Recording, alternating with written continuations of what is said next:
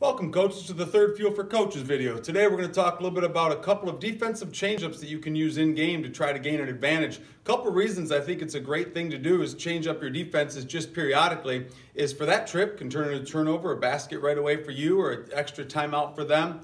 Second thing is I think then throughout the game, the other coach and the other team is thinking, the players are thinking, gosh, is this the time that they might throw that changeup at us?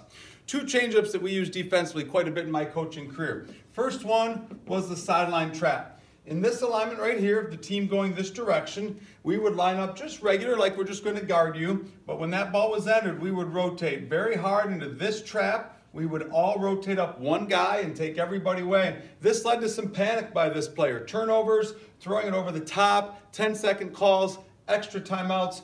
Most often, really, it would lead into a turnover, an open three for us, or a layup. So random sideline trapping. It'll be inbounded there a couple times a game. You can do that once or twice a game and throw the opponent off. The second one would be the first pass trap.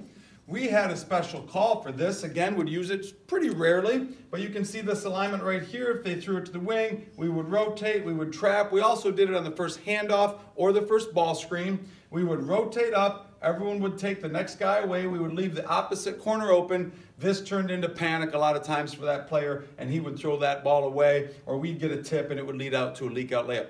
Two defensive changeups you can use very rarely, but can stay in the minds of your opponent throughout the game.